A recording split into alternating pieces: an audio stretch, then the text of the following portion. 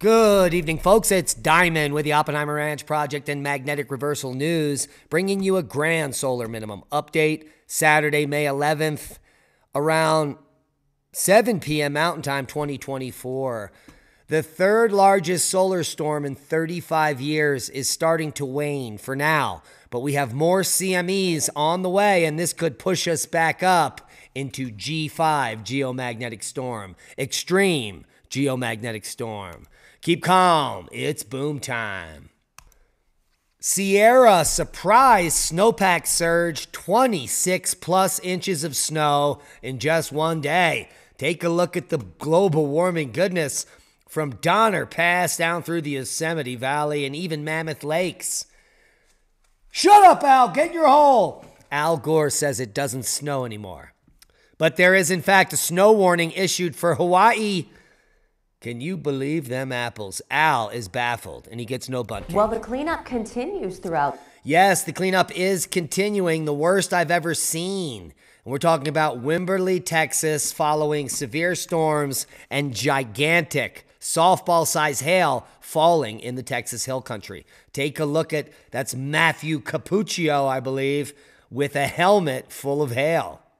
I think you actually should have the helmet on, but I do digress.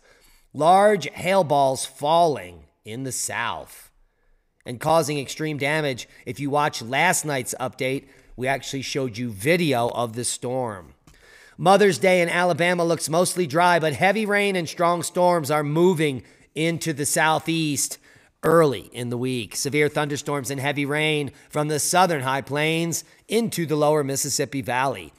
Strong to severe thunderstorms capable of producing large hail, gusty winds, and heavy rainfall will be possible over the next few days from New Mexico to Texas into western Mississippi. Additional heavy rain over previously saturated soils may lead to flash and urban flooding, so heed the warnings. Flash flood warnings and watches in green up here in Montana, as well as East Texas.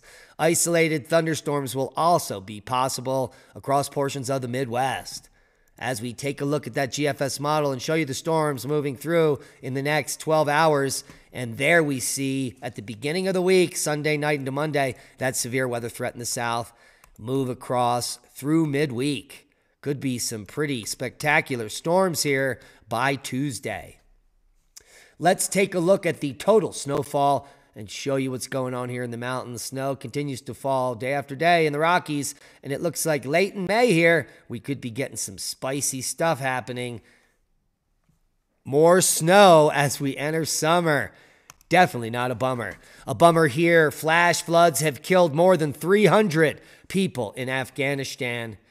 People are seen here near the damaged homes after heavy flooding in Baghlan province in northern Afghanistan on Saturday. Absolutely devastated here. A man walks near his damaged home after heavy flooding in Baghlan province in northern Afghanistan on Saturday. The government has ordered all available resources to be mobilized. So our prayers go out to those affected. Seismic update, no quakes of note, normal activity worldwide. We did have a magnitude 4.5 just 16 miles southeast of Iliamna volcano up there in Alaska. And if you pan out on this picture, take a look at how many volcanoes there are up there in Alaska. Absolutely mind-boggling. Worldwide volcano news update. Sabancaya puffing to 24,000 feet today. Fuego to 17,000 feet. We had an upgrade at Ibu in Indonesia. The alert status was raised to level 3. An eruption today built up 4-kilometer ash columns. And, well, I guess they're worried that it's only going to get worse. Ibu has seen an uptick in puffs and passes over the last several weeks. Semeru to 15,000 feet. Nevado de Ruiz on the list for the day. Ducono puffing. Reventador to 14. Liwa Toby to 6,000 feet. Fuego to 17. Semeru to 15. Ibu to 20,000. And there you can see the explosive activity continuing at Ibu today. And that sums up the list. The most recent report, Semeru to 15,000. As we go to the big story of the day, northern lights on full display across the U.S. and Europe on Friday, as well as the southern hemisphere in Australia, New Zealand. They all got to pick up on the party. Hundreds of millions of people witnessing aurora for the first time worldwide, and this is due to a large geomagnetic storm hitting Earth. In fact, the largest geomagnetic storm the third largest in 35 years. We're going to get to that in just a moment as we look at a time lapse here of the last 24 hours of powers. And this came from Blue Canyon, California. The storm has now lasted in G5 geomagnetic storm for about 24 hours, an extreme geomagnetic storm lasting 24 hours, capping the list as the third strongest since the Quebec event back in 1989, being the strongest 35 years ago. The Halloween storm of 2003 comes in at number 2, and this event just slightly weaker, just 10 nanoteslas weaker, the 2024 extreme geomagnetic storm that we're all living.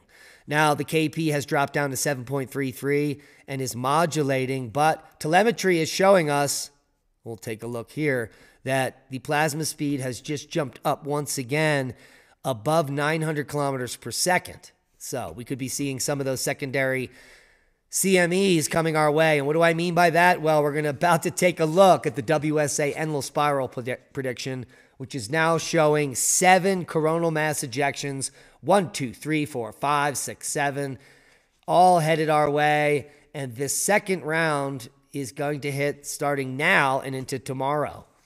So we're waiting for this geomagnetic storm to potentially get accentuated from its current position. How you can get higher than nearly 1,000 kilometers per second is anyone's guess, but we're waiting for another big shift here in the BZ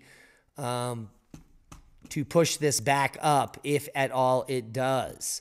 The 3-day geomagnetic forecast is showing G3 geomagnetic storm all the way through the 13th, and it's only the 11th, folks.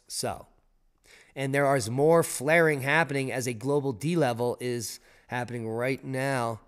We did have several more flares today, an X1.5 and an M8.8 from that departing region, both CME producers. And we are also waiting for the X5.8, which produced a large CME that's headed our way. All this is coming in the next 2 days. And what a time to be alive. Now, good news, Lee and I break all this down in just a moment. Well, in about an hour over at Magnetic Reversal News, a full expose on the extreme G5 geomagnetic storm that is ongoing, the largest solar storm in 21 years. And we'll talk about historical data and analysis and everything you need to know when the grid will go down, how strong the storm has to be, and how you can watch and survive and thrive in the coming times. We're also going to discuss how geomagnetic storms can have surprising impact on your health, all coming up in just about an hour. Now to this story, Earth's CO2 level is increasing faster than ever. You know what that means? I'll tell you. Some call it the greening of the planet. Even NASA says the planet has greened 30% over the last several decades because of CO2. And that means you need to start growing food now because it's easier than ever. With all that additional CO2 in the atmosphere, you're going to get more yield, better crops, and well, it's just better for planet Earth because trees do better, which provides more shade and, well, you know the deal. That's a boom to knowledge. Please share this video as we are shadow banned. We need your help to grow. Become a Patreon. Support the work we do. If you want to support us, just get the seeds. Use coupon code ORP2024 for 10% off. If you order more than $25 worth of seeds, the shipping's free. They basically pay for themselves. And we'll see you for the full analysis of the ongoing G5 extreme geomagnetic storm and all of the facts you need to know. We love each and every one of you. Be safe, and that is a boom.